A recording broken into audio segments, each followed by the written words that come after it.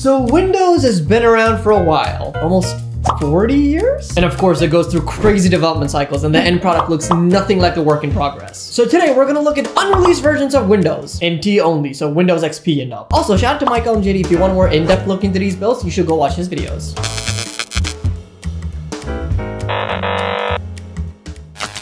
So Windows XP was launched on October 25th, 2001. Jeez. But development was underway way back in 1999 under two projects, Neptune and Odyssey. Neptune was meant to be the home release, and Odyssey the professional release. Both were merged to form Windows Whistler, the codename for XP. The build we're looking at is from October 24, 2000, so exactly a day and a year before XP was officially launched. And let me tell you, the setup was a pain. So it would not install in VMware, no matter what I did. And apparently this is because of an incompatibility with ACPI, but disabling it would not work either. But disabling it on VirtualBox did work. We've got a vastly different setup screen, and it says Windows Whistler on the loading screen as well. Cool. Okay, well, let's go to VirtualBox. This is the only time we're using VirtualBox because I could not get it to run on VMware. Ah, it says codename Whistler. Also, I like the old like Windows 98 logo. It actually looks nothing like XP so far. Like usually XP has like a full blue welcome screen in it. That's the Windows 2000 startup, isn't it? Actually, this whole setup looks a lot like Windows 2000. Look at this new theme. That's professional. Ooh, hey, wait, look. When there's one main dialog box, the box behind it is red. That's kind of an interesting idea, not gonna lie. Ooh, let's put it in comments. It's time to give some feedback on Windows XP, guys. So what's my email address? I'm not gonna dox my email. How bad is this problem? Intolerable, guys, it's so freaking bad, yeah? Let's see if we can find the main Bliss wallpaper. I don't remember this from anywhere. But this is kind of starting to look like XP. Turn off.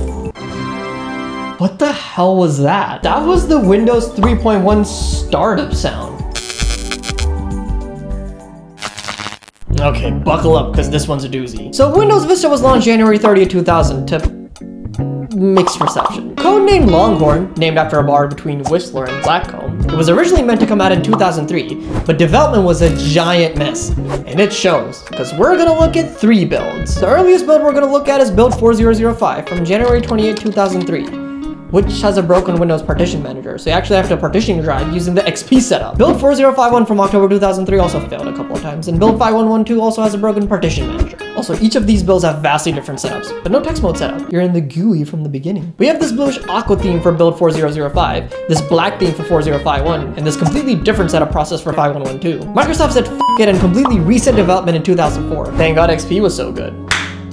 Okay, well, let's look at Windows Vista build 4005 from January 2003. That's like 4 years before Vista actually launched. That's an interesting take on the XP welcome screen. Okay, so the startup sound is supposed to be Windows XP, but the builds for Vista are so broken. The builds after that are pretty stable. That's a very cool wallpaper though. I really like this bluish aesthetic. Also, you're supposed to have like widgets here, although you can see like these logos are still from XP. I would prefer this over XP. Still looks a lot like XP though. Let's see, property. Oh, that's interesting. So this is called the Plex theme. I like this theme, although not over arrow. Man said Bliss. These are all just from XP. Maybe not that one. That looks very different. Oh, what the heck? No, oh my God. This keeps happening on, oh my God. I'm just gonna put this in the bottom. Let's try inverter. Oh, that's very cool. Okay, so now we're gonna look at build 4051 from October 2003. Ah, we have a new startup screen. Oh, what the hell is that? What's the wallpaper though? To be fair, yeah, it's becoming increasingly obvious why Windows Vista didn't come out in 2003, because this shit is a mess. There we go, finally. That's an interesting theme though. It looks way different from Windows XP, and it looks way different from the first build we looked at.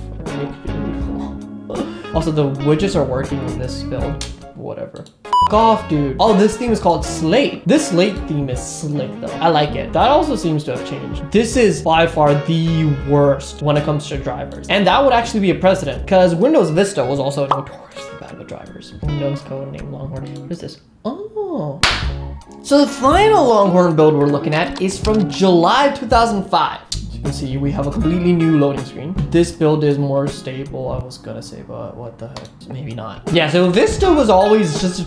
Yeah, but unfortunately, we do not have Aero here. Even though we have the graphics drivers, because it's just such a massive mess. Also, I don't know what happened to the widgets. They should be there. What the frick? This is starting to look more and more like Vista though. You can see the evolution. It's random. I want the program run.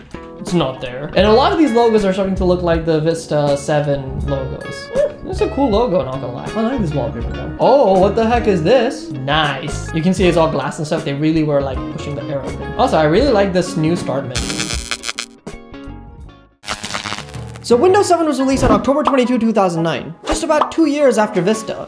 But to understand Windows 7, we need to talk about Vista. Longhorn's development was a mess, and it reflected in Windows 7. See, Longhorn was initially meant to be a minor release, about a year or two after XP, and Blackcomb was meant to be a giant overhaul. But Longhorn's development was such a mess that it ended up being the giant overhaul, and Blackcomb a minor update. Hence why Windows 7 is not that much different from Windows Vista. And it shows because the setup is largely identical to Windows Vista in build 6519. And when you first log in, there's almost nothing different on the surface. So this is Windows 7 build 6519. So just like about a year after Vista. And as you can see, it has like the same background aesthetic and stuff. To be fair yet, even the commercial release was not that different from Vista. Let's just be honest. They literally just repackaged Vista and was like, here, Vista, but it's good. As you can see, we already have Aero from the beginning. That's pretty cool. You can see the fat taskbar. That's actually something that was not there by default. It's a hidden feature. So you have to actually go into like reg edit, and then you have to like make this key called can has superbar, which is actually I think a 2007 meme reference. Although these icons are unique. These are completely different. Rate your experience, guys. Windows 7 is gonna get 5 stars. Kidding. Also, that's a different Windows Explorer icon. That was Windows Mail. I thought that was the File Explorer icon. They're already calling it Windows 7. So it was the code name, and then it was just like, let's just name it Windows 7. Windows DVD Maker. Ooh. Oh, Ultimate Extras. Really? Automatic updates is an ultimate thing. So Windows 8 is not my favorite. So Windows 8 was released October 26, 2012. Apparently Windows 8 was in development even before Windows 7 came out, and Microsoft always wanted to focus on touch. That sounded. And also on ARM processors. And as we're gonna see, from pretty early on, we had this weird mishmash of touch features on desktop. The build we're looking at is from February 2011. The setup is pretty much identical to Windows 7, except some broken text. And even when you get to the desktop, you're gonna notice very little difference. Until we unlock some features. Do you remember the like MySpace pages? Although they got a beta fish. I don't know what the frick Microsoft was thinking.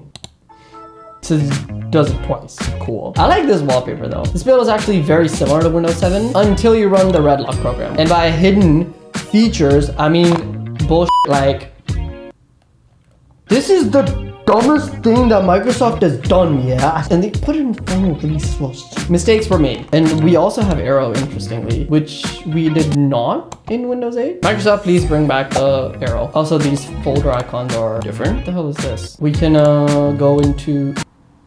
How the frick do I... Okay, well that's new. How do I run How the frick do I access the freaking regular search, man? How do I freaking run?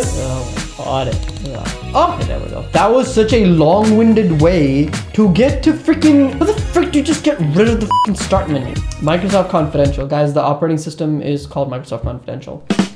How do I shut down this computer? Frick, do I shut it down, man? Oh, okay. Brilliant. That is genius, isn't it? It's just a stupid operating system. Bun Windows 8. Didn't even shut down properly. So Windows 10 was released July 29, 2015, almost 9 years ago now, and was meant to be the last version of Windows. That did not happen. Hence it was named Windows 10. We know it was in some sort of development in 2013, and internal documents sometimes refer to it as Windows 8.2, sometimes as Windows Threshold, and sometimes as Windows 9. In fact, the build we're looking at, build 9780, was called Windows 9. The setup is pretty much like Windows 8, ugly, but was pretty much hassle-free. That actually looks a lot like Windows 8. Also, Thank God. Thank you, Microsoft. Bringing back the start. That was a dumb idea though. Whoever thought, we've lost Arrow though. Windows 10 does not have Arrow either. That actually still does look a lot like Windows 10. Oh, we have the Microsoft Store. Let's see if it actually loads. Oh my God, man. Let's type in Winver. See, that was so much easier. Should we wait for this load? Or like, how was that? I didn't do anything. Yeah, this is broken. These are Windows 8 ones, right? Yeah, that's buggy, dude. The frick? Not much interesting going on here. But I can click on this and shut down. Wow, so simple, right?